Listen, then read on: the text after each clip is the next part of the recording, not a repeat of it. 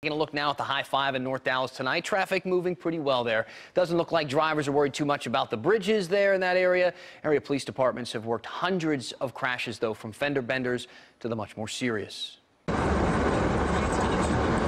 Oh, no, he's sliding. There he goes. Our storm chaser, Jason McLaughlin, was behind this big rig on Highway 287 as it started to slide. Fortunately, the trucker was able to correct his steering without crashing. My car swerved back and forth, and I wound up over here. As the freezing drizzle continued to fall, Steve Schouts found himself explaining to police about hitting an icy patch and sliding off the road.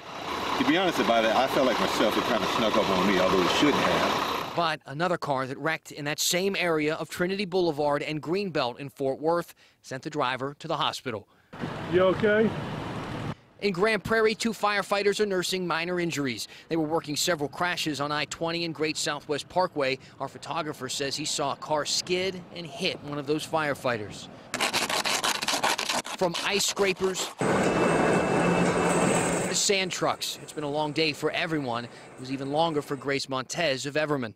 I said that because the car has no heater, everything just froze up and I can't drive very far. That is ice, and they're kind of sliding a little bit.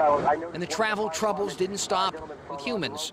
A trailer flipped in Wise County, spilling cattle onto the road and eventually a cold field.